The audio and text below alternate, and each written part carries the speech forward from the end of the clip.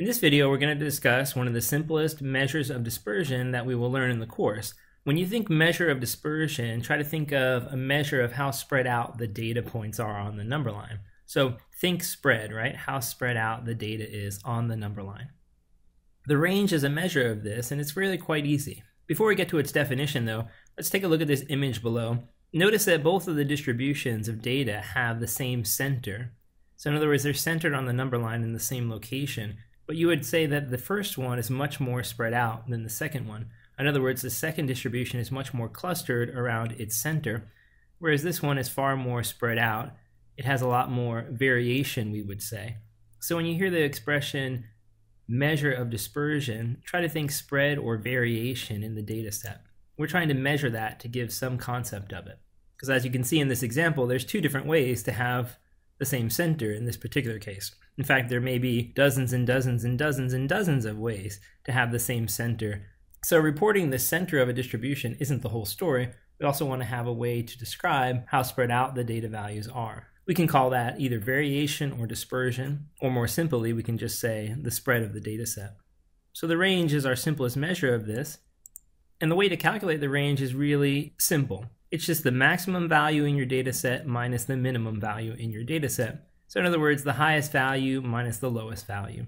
And that is the range. And if you think about the range as a calculation, you would have to say the calculation is pretty simple. So what are the strengths and weaknesses of this measure of dispersion? I would say the strengths of the range is that it's easy to calculate, as we just saw, right? Just subtract two numbers. And it's very easy to interpret, right? Everyone kind of understands what's happening here. Imagine if I had a set of test scores and somebody earned a 100 in the class as the highest grade, and the lowest grade in the class was a 45. So the difference between 100 and 45 is 55. So we'd say there's a range of 55 in the data set. And that's very easy to understand. You can say, oh, okay, so from the lowest score to the highest score, there was a spread of 55 points. Very easy to interpret, very easy to understand. That is not as dispersed as a class where they have the highest grade being 100 and the lowest grade being 20, right? That has a range of 80, and the scores are more spread out there, it would seem. Okay, so it's easy to interpret, easy to calculate. What are the weaknesses of the range?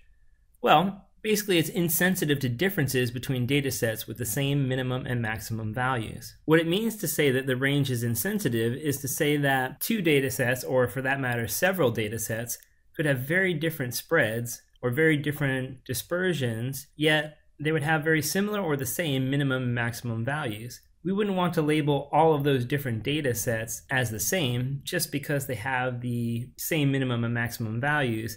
In terms of their dispersion, it could be that one set is mostly clustered, but it has maybe an outlier on one end that happens to make the range similar to another data set that's very spread out.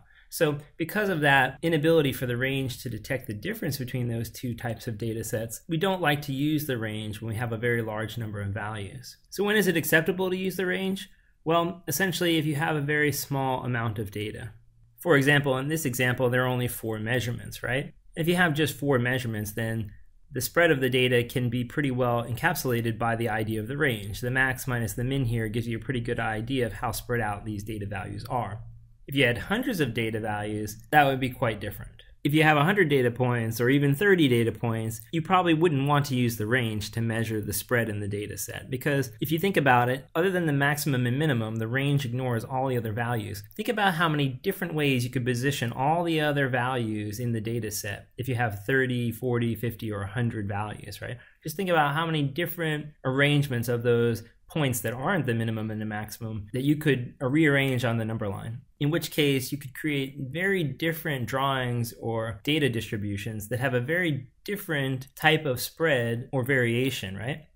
And yet the range would label all of those variations as the same, because the max and min would stay put in the same location. So it wouldn't matter if you put all the other points in one location, meaning that the data set was highly consistent with the exception of the max and the min. None of that would be reflected in the range, right? The range would literally just say that any data set that has the max and min that are the same has the same spread or variation.